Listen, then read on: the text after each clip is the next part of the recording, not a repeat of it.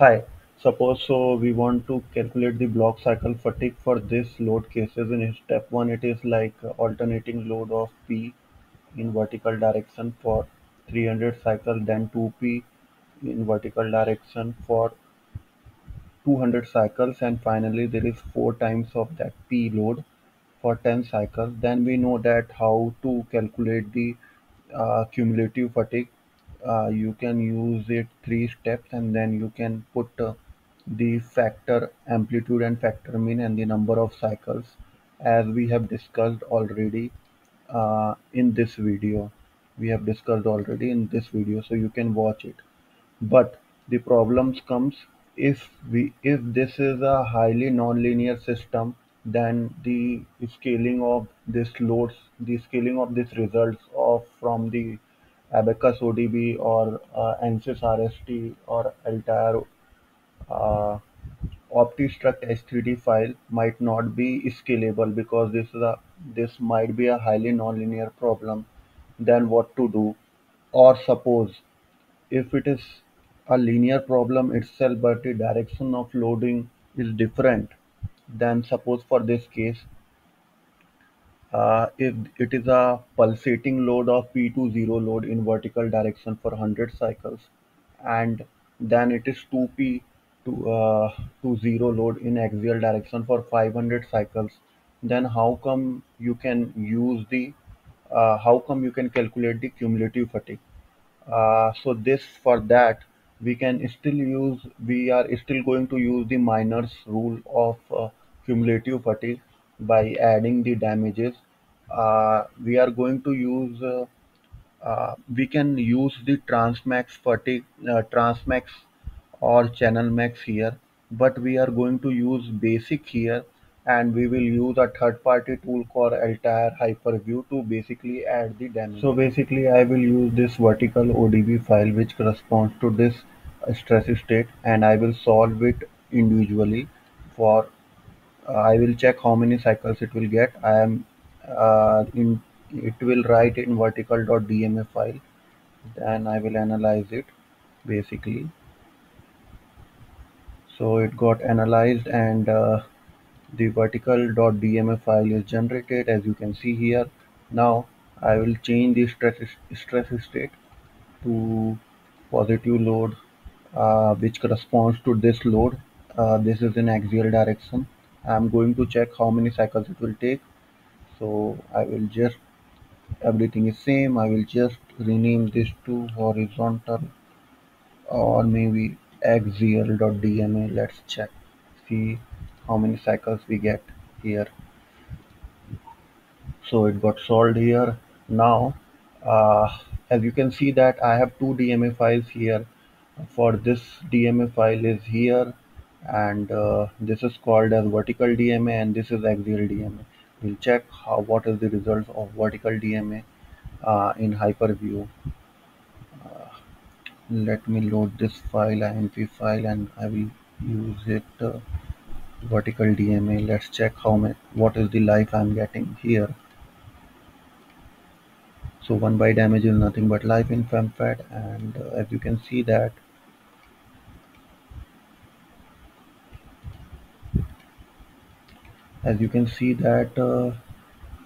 I am getting a life of around 1 e power 1.7 e power 5, and I will also use this in the side. I will open axial.dma. Uh, so I will also check this. What is the life here? So as you can see that it is 1.37 e power 7 in in axial load, and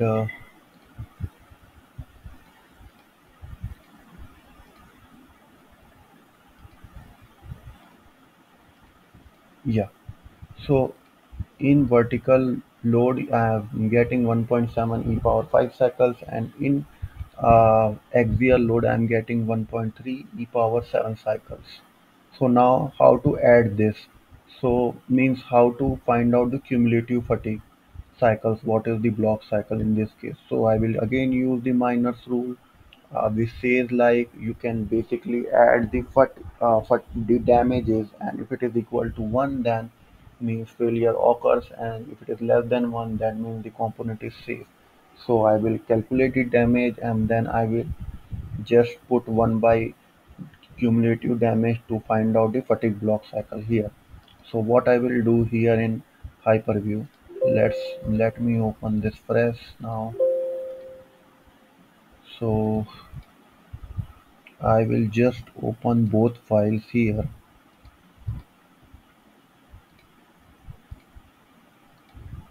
So I am going to this icon.